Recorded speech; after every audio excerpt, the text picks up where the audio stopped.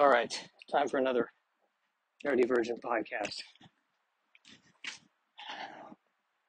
Coming off of my modus operandi, which is have two good sets and then go to the open mic at the end of the night and blow it. Just eat it. Could have ended the night feeling like a king. Instead, I went and did a combination of trying new material and trying to perform a different way, and it just completely fell flat. Always great, because God forbid I end my night on a high note. God forbid I get out while it's good. But on the other hand, I need the failure. That's what I keep learning. I need the failure. The failure is, without the failure, I can't get to the next step, which is usually more failure. So if I had to do it over again, I would have done the same thing. So that's nice. That's very nice.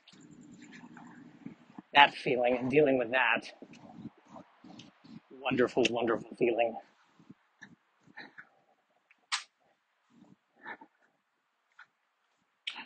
What else is happening?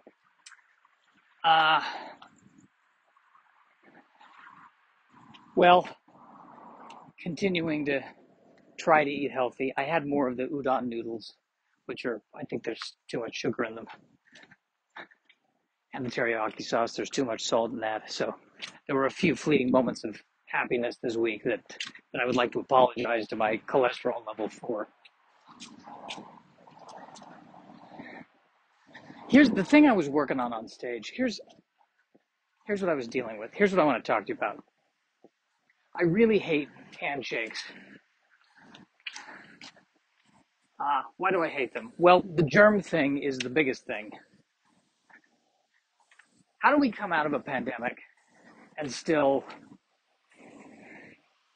want to go back to handshaking? I don't know, it's like somebody throws you off the side of a building and somehow you survive. And the very next thing you say is, "Hey, you want to go skydiving?" No, I'm good. Give me a minute. Let's take a knee. Let's take a breather. We were just through this. Why are people so obsessed with it? Why? What? It's like we've been ingrained. Oh, you have to shake someone's hand to be polite. Who cares about polite anymore? I don't want polite. I just want decent and honest.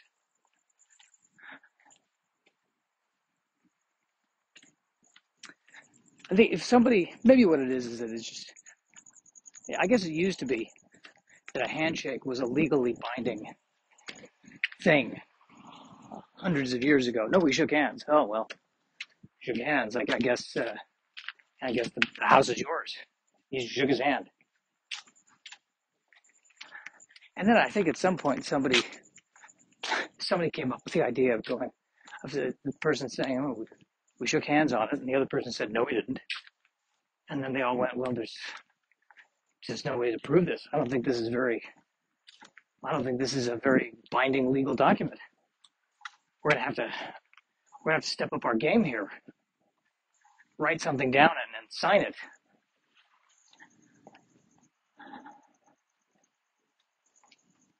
So yeah, the germ thing bothers me about the shaking of hands. The other thing that bothers me is just the BS. Usually, it feels to me like when somebody wants to shake my hand, they want something. Because if they don't want something, you notice how when somebody doesn't want something from you, they don't shake your hand. "Hey, how you doing?" "Yeah, I'm doing all right. How are you?" That's it. That's the extent. But it's like, "Hi, I'm Jim. Nice to meet you." Then suddenly we're in the process of touching the palms of our hands together. We all know the phrase, I don't know where your hand has been. The problem is I do know where your hand has been. Probably the same kinds of places my hand has been. And this is what leads to a pandemic. So can we stop? Can we why can't we bow? What's wrong with the bow? Why is that wrong? There's a whole continent that does the bow. Can we do the bow? The bow makes sense to me. You acknowledge the other person's existence, but without the spread of infectious disease. What could be better than the bow? I've talked about this before. I keep harping on this. And you know what's happening now is there's one guy who was like, he reached out to my hand to shake my hand and I just didn't. He said, "Oh, you don't shake?" And I'm like, no, I don't. No. Pandemic. I just say pandemic. And people go, oh, right. How do you forget? How do you forget? I don't understand.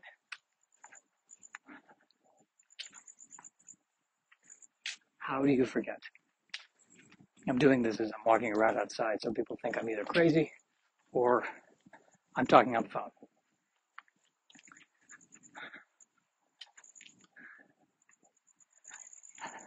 And again, what does it matter what other people think? Why do I still care what other people think? Why do I still care what other people think? That is the biggest cause of pain and frustration in my life, is I care what other people think. And rationally, I tell myself, have you met these other people? Are their opinions really worth that much? The things I would do if I didn't care what other people thought. I would wear a cape. I would wear a cape like Batman.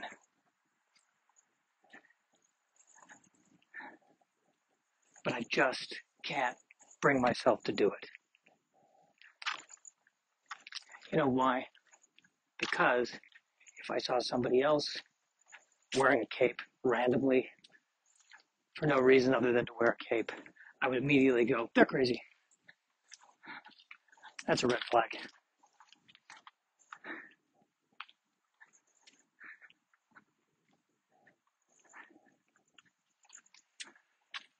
My cape would go all the way to the ground. It would have to. I don't want a cape that's only, goes just to the tailbone. It's got to go all the way to the ground. The cape that goes just to the tailbone, I don't know what that says.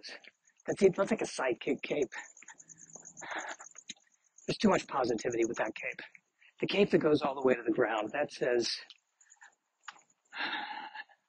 life is darkness. That's what that cape says. That cape says the best case scenario is a wistful ending with maybe a little bit of hope. That's a cape I can get behind.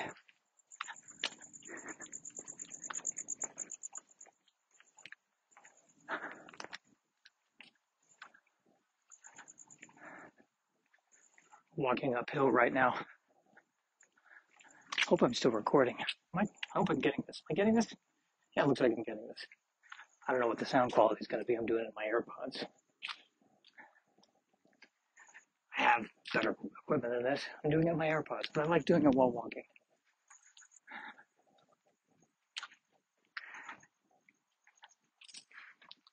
I'm also realizing that it's just so much better when I'm the butt of the joke. That's what I keep learning. It's just better when I'm the butt of the joke. It's what the audience seems to like. So I've just got to continue to be the butt of the joke. It's not that hard. I merely describe my day, and that seems to be enough.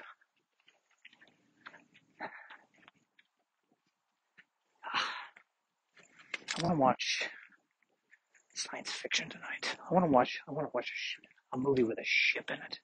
Big ship. Big, sprawling ship. It's huge.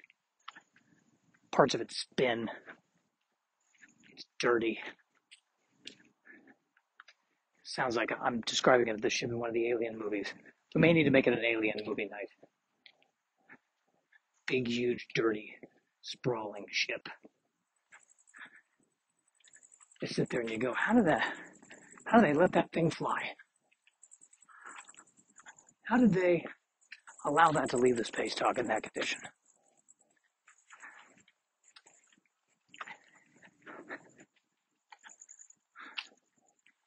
I may watch it, or maybe something else. Either that or something from the 80s. I just need to feel comforted.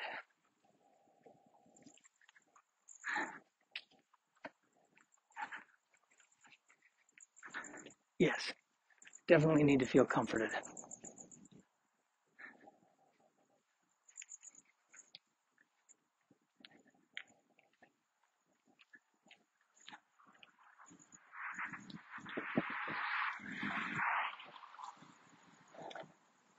A Honda? I believe that is a Honda. Yes, it is a Honda. There you go. I found out, you know what I found out? Totally blows my mind that Honda and Kia apparently are owned by the same parent company. I did not know that. I wonder how close they are. Because, like sometimes when two car companies are owned by the same parent company, like they're different models from different companies, but it's actually the same car. It's built on the same chassis. I wonder if that's what's going on with Honda. Fascinating. Why is it that when that person told me that they're both owned by the same parent company, a part of me was thrown by it? Because I come from a Honda family. We were a Honda family. We've been on Team Honda since the 90s. Since 1990, that was the first Honda we got. And so I find out that, what I thought was just Honda turns out to be Honda and Kia. Why does that upset me? I mean, it doesn't upset me, but it throws away everything I thought I knew. Not that it matters. I mean, if anything, I think it should be a good thing, right? I've heard good things about Honda. I've heard good things about Kia. It sounds like this, we have an ally now, right? Maybe it's because there's a part of me that there's like a loyalty to Honda. So in the past, anything that's not a Honda, whether it's Kia, whether it's Toyota, I'm like, well, it's nice, but it's not a Honda. And now, if Kia and Honda are part of the same company, should I have been showing more respect to the Kia than I was showing before? Do I have to change how I feel about the Kia? Have I been giving the Kia the short shrift? Do I owe Kia an apology? That's the question. I feel like it would be good to apologize just in case. I'll apologize to the next Kia I see. I'm not seeing any Kias right now. That's a Mercedes or a BMW. I'll apologize to the next Kia I see, just to be safe. I've never said bad things about Kias. I've heard good things about Kias.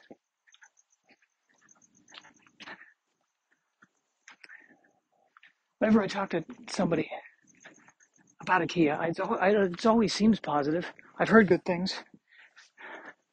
Maybe that should be the slogan of Kia. Kia, you've heard good things about it. Your friends have already said it's fine. What more do you need? Kia, you've heard good things. That's true, I have.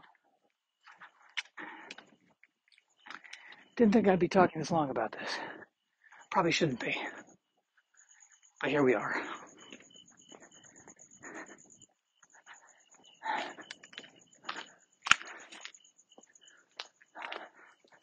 The movie I'd want to watch again is 2010, but I just watched it a couple of weeks ago, I think. Need to be some time before I watch it again. Something nice about watching the movie with the ships where they were still using the models instead of the ships with the now with the computers. You gotta say, you can't beat the look of those models. When they were really, when they really had it figured out, building those models and filming those models. Because it was Patton Oswalt who was saying this. In the age we're in now, as soon as my eye knows that it's a computer, I'm like, it's a computer. In fact, the only time where it doesn't bother me that it's a computer, paradoxically, is when it's so obviously a computer. Like the Babylon 5 special effects, clearly a computer. But it works better, maybe, because you're not trying to hide that it's a computer. So I'm sitting there going, okay, we know it's a computer. Now I can, in a weird way, suspend my disbelief.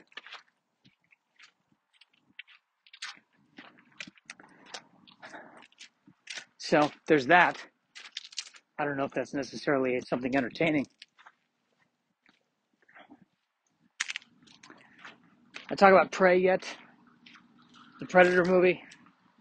I think I talked about Prey on the last one. I'm not going to talk about it again. What do I watch since then?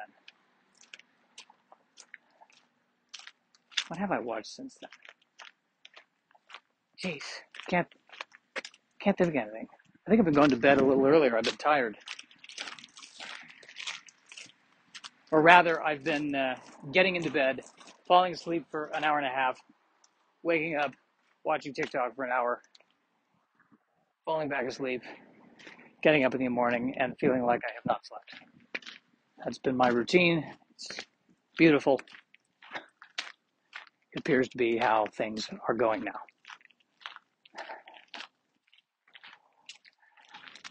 Probably time to do a sci-fi story, right? Time for a sci-fi story? I think it's time for a sci-fi story. People are still sprinkling the lawns. Sprinklers are still happening. There's a water shortage. It's not going to happen forever. Pretty soon we're going to have to stop sprinkling the lawns. And the lawns could all be desert. This could all be Mad Max. We need a Mad Max style story this time.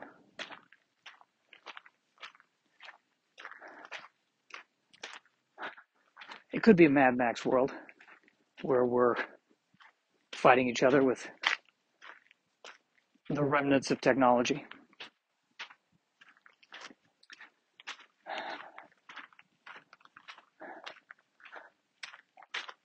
Or maybe it's not quite Mad Max, but somewhere a little bit more in between. So it's all desert.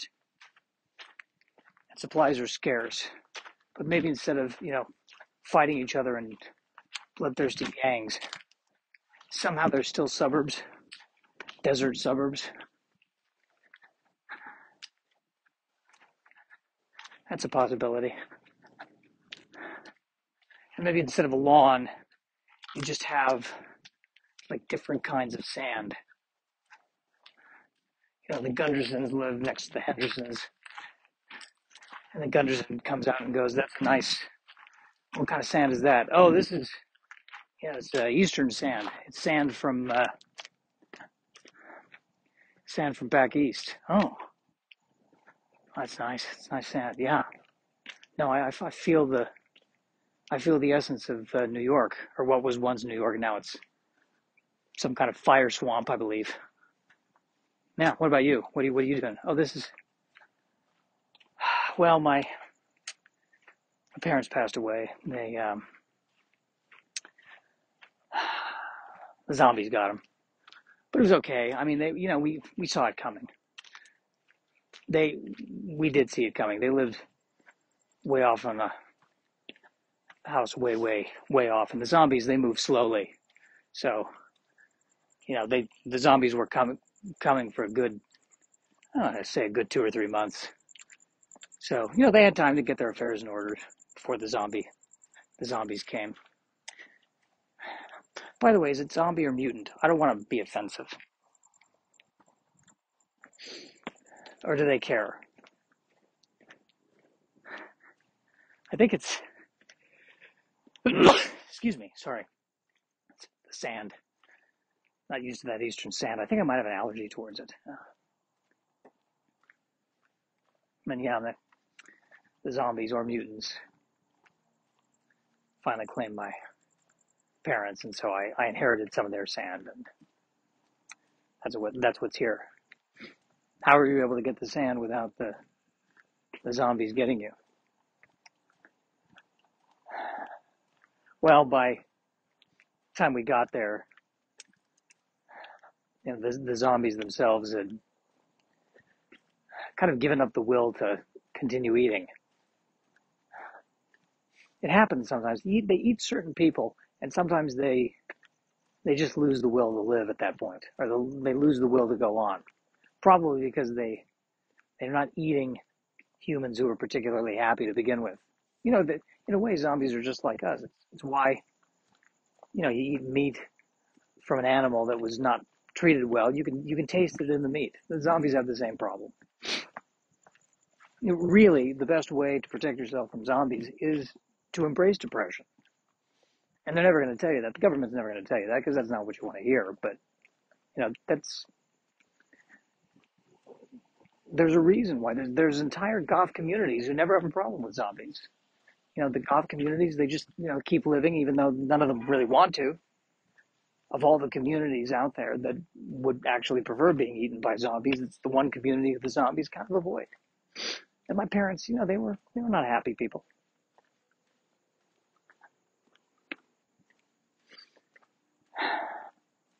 What do you think the temperature is going to be today?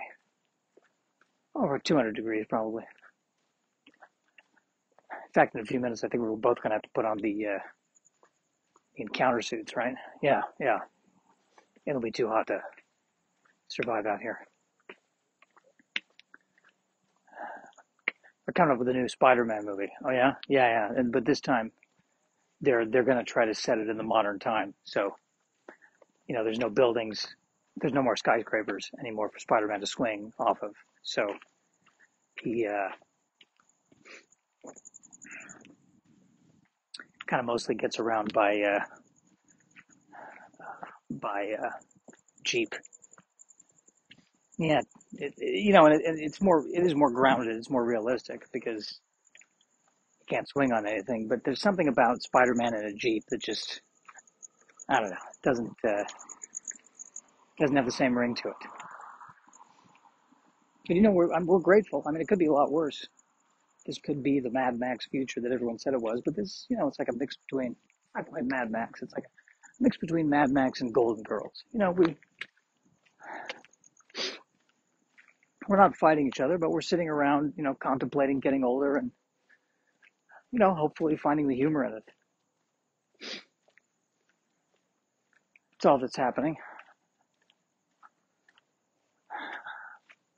Here's the problem. I like the way the eastern sand looks, but I think I've got an allergy to it. I don't think I can.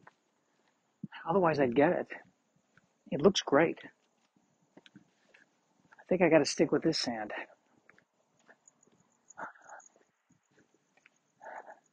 How are the kids? Oh, they're fine. They're hunting for water. I think, Sandra. How many people did she kill? She killed, I want to say 5 or 6 people, and managed to evacuate their fluids and convert that into water. So she's doing good. She always had a knack for that. And then Ted, Ted's the artist.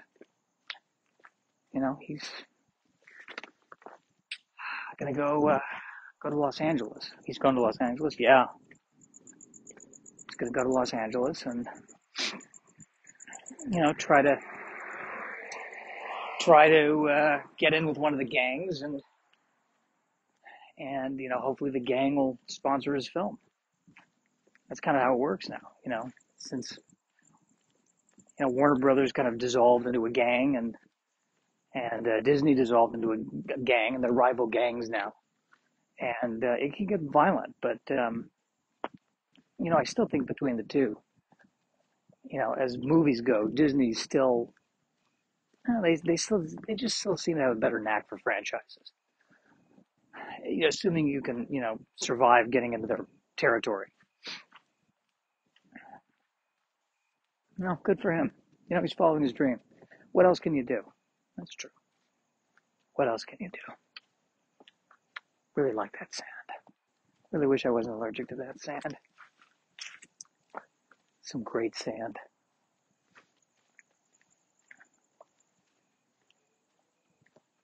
Well, I don't know if that was a sketch so much as a portrait, a snapshot of life 6 months from now.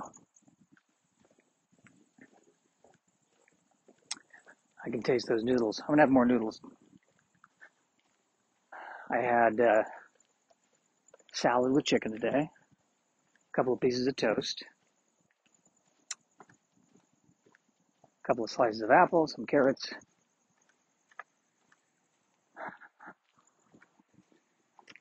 Not too shabby, right? I think that's all. Oh, and some nuts and raisins. I think they're putting extra sugar on the nuts and raisins, and I'm sort of ignoring that. I know I shouldn't be. I should probably avoid it. And it would be cheaper instead of getting the Starbucks thing. It'd be cheaper to just get it at the store, put it in a Tupperware thing, and haul that around. What can you do? What can you do? I think that's enough. We're at about a half hour. That's good enough. I like where we're going. 27 minutes. That's fine. That's good.